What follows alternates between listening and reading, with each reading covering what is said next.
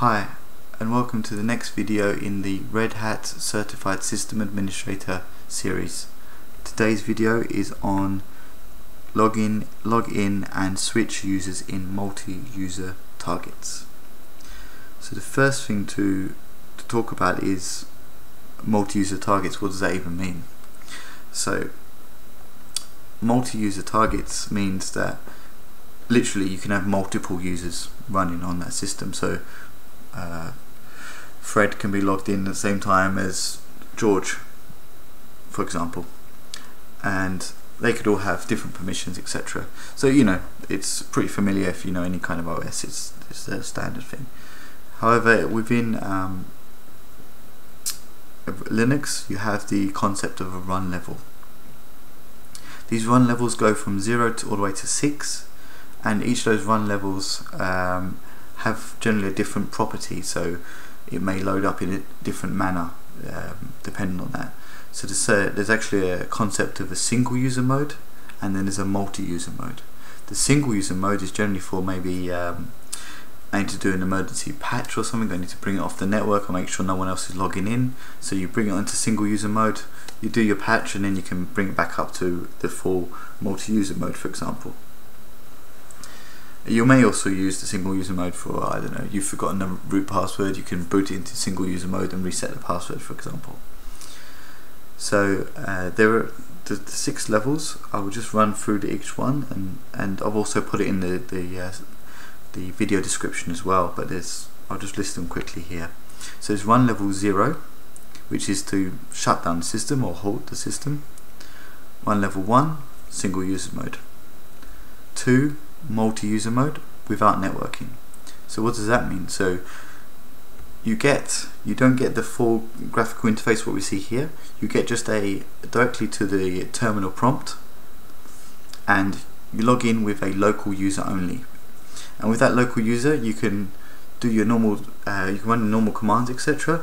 However, you've got no access to the internet because you've got or any other network devices, because without networking network is disabled.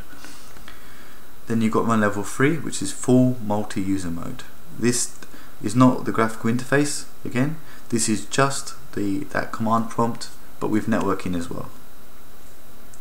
Run level 4 is currently unused in most systems. You may find systems elsewhere that do use it, but it's generally not used. You can add your own run level differences, so you could actually potentially put a particular application that only runs in run level 4 if you really wanted to.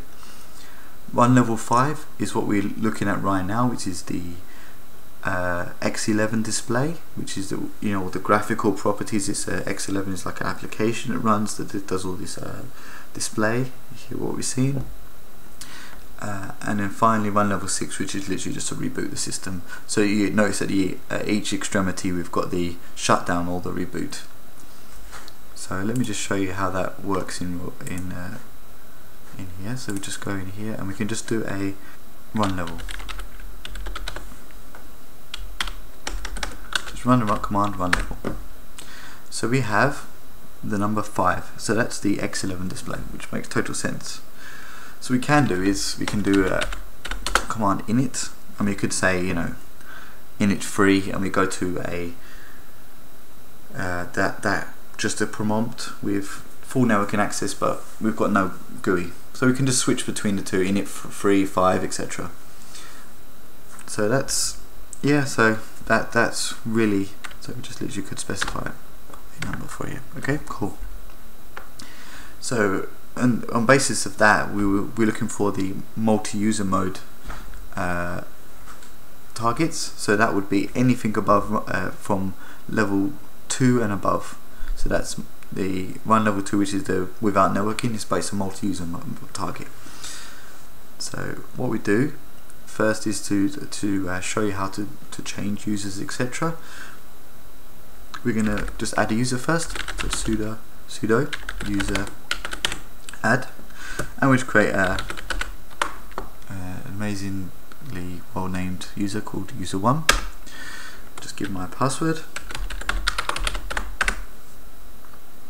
Okay, so we've got the prompt straight back without any error messages, so that's probably a good sign.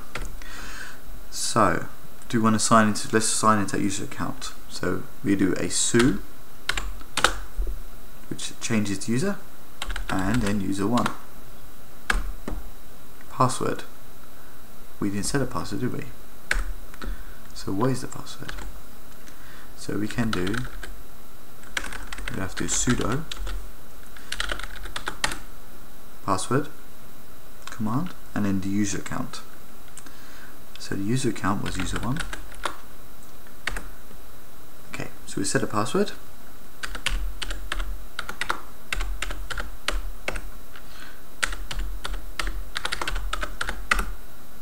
Okay, so now I've got the accepted the authentication tokens, and I run that as sudo again. So let's do that su again. I now know the password, thankfully.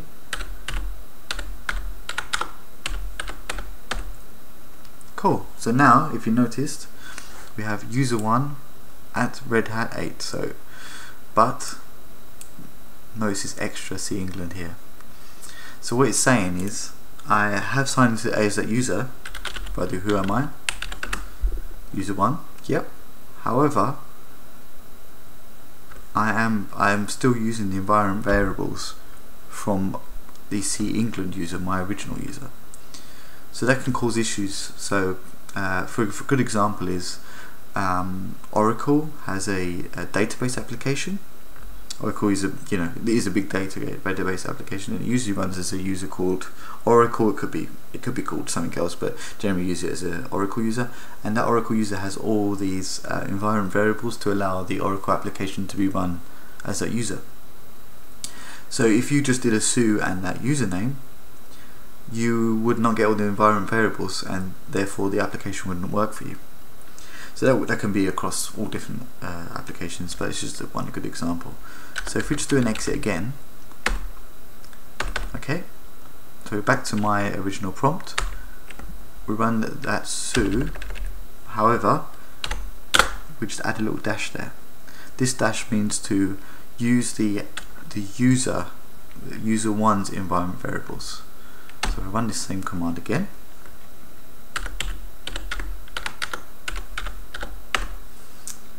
You can now see I'm actually at the user1, and I'm at the user1's home. See, that's now I've actually got all the environment variables for that user. Okay, there is another user a lot of people may be interested in, and that's the root user or the administrative user. This is essentially as from a Windows perspective, the admin user or administrator user. So to change that root user, typically just do a su and just a dash. You can specify the root. However, this application is already aware that most likely you want to root to run that particular application as that root user, or you may need to do some administrative tasks, and you may do lots and lots of tasks, so you don't want to do sudo every single time, so you can just su to the user.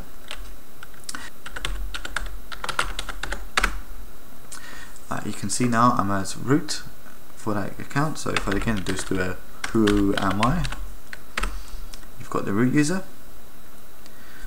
Okay, so what else can we learn about the user account? So we could do a chage -L, and we can do it against the user.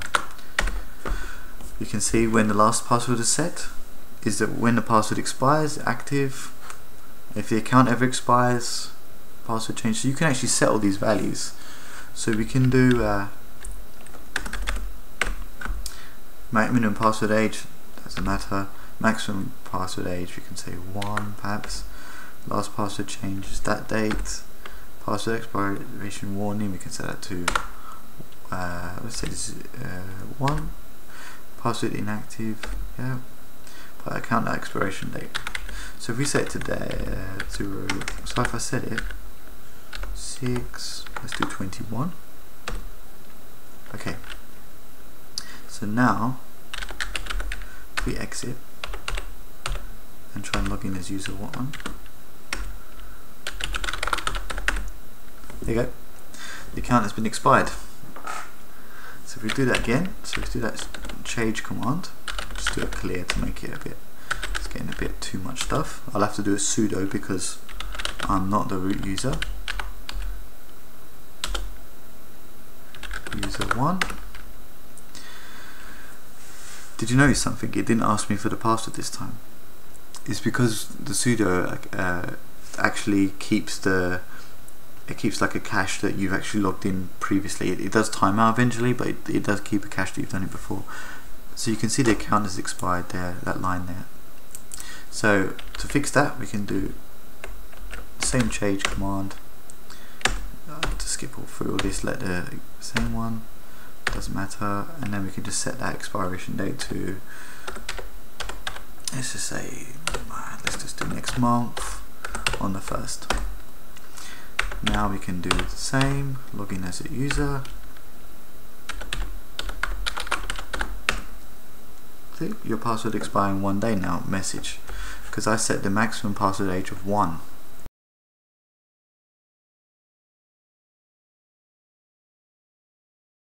Okay, so we can fix that as well.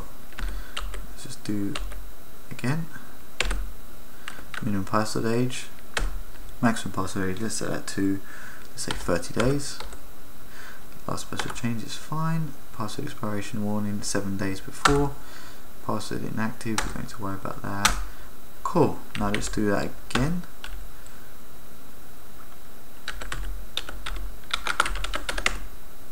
No warning. Excellent, so that's the user fixed. Right, so that's within the CLI, how to log in and see a bit of information about a particular user and, you know, the whoami command, etc. Let's do this from the graphical interface. It's pretty simple, but let's just, for the sake of completeness, let's do that. So if we go into the right hand corner here, we've got my current user.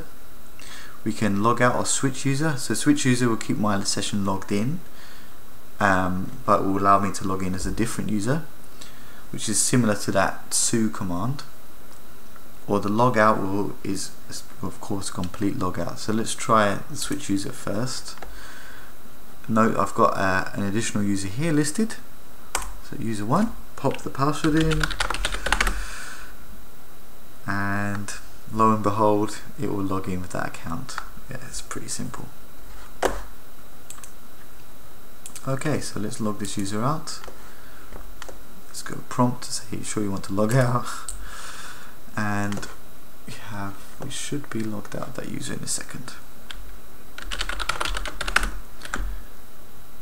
So back to login screen, log in, and back to myself again. That's all there is really to it. So that concludes this video. I hope it's been informative. If there's anything additional you think I should cover with regards to this subject, please comment below. If you've liked this video, please hit the like button, and I would appreciate if you subscribe to my channel. That would be awesome. Thanks again for watching. I'll catch you in the next one. Thank you.